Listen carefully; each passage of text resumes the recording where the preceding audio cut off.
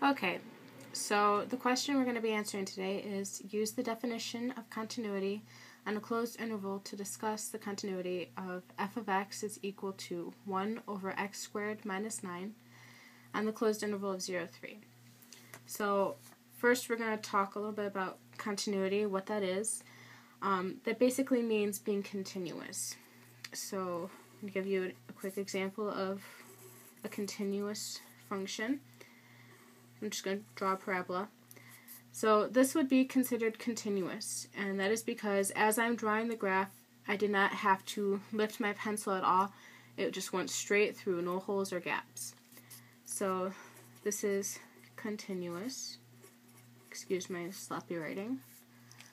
There are also what we call two forms of discontinuity.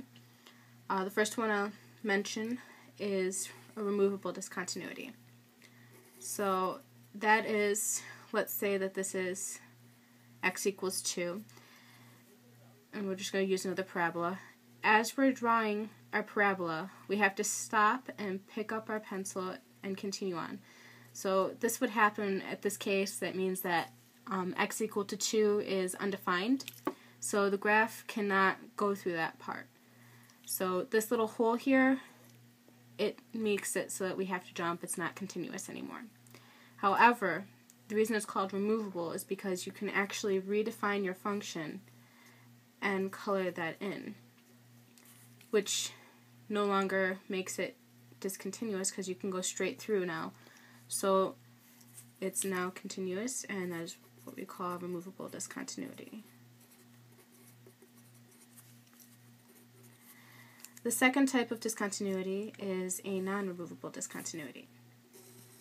And that is when you have basically like a gap that no matter what you do, if you refine your function, it's not going to matter. You're not going to be able to fill in that gap. So an example of that would be, we'll make this x equals 2 again. And then we'll just put the graph going through here. And then this one coming in over here. No matter what you do to your function, you're not going to be able to fill that in. So it is non-removable, and that's the second type of discontinuity. So when we look at our problem, at our function, which is f of x is equal to 1 over x squared minus 9 on the closed interval of 0, 3, basically what the question is asking us to do is to tell them whether or not this is continuous or not at this interval. So,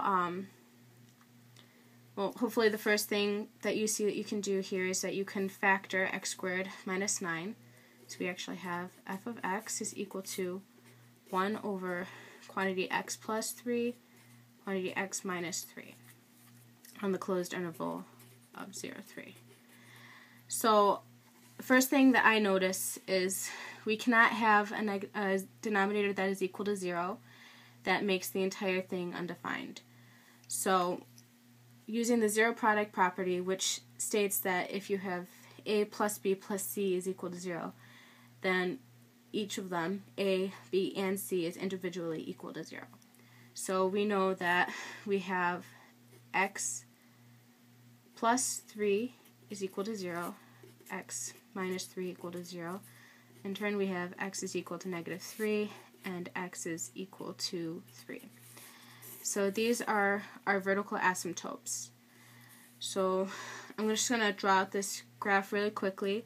If you have a graphing calculator and you're able to use it, that is definitely a big help because it'll be able to show you your graph.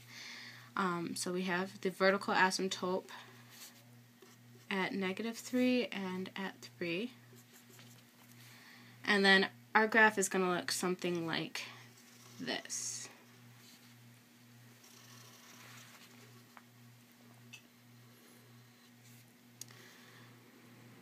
Okay. So the part that we are interested in is this interval here from 3 to negative 3. So the first thing that we need to look at is f continuous on this interval.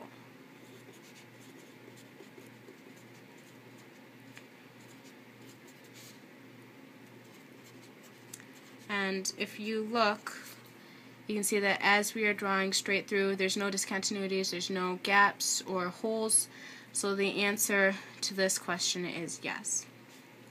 So the second thing that we're going to do is we need to, we're going to plug in both of our 0 and our 3 into the function separately and see if there's going to be any domain issues, if we're going to have any problems with that. So we'll start with 0. So this is going to be the limit as x approaches 0. And in this case, we want to see if this interval is going to have any discontinuities. So we're going to be approaching 0 from the right, and we're going to be approaching 3 from the left. So from the right, so we have the plus symbol of 1 over 0 squared minus 9. And this is going to give us 1 over negative 9. And actually, I get myself in trouble here.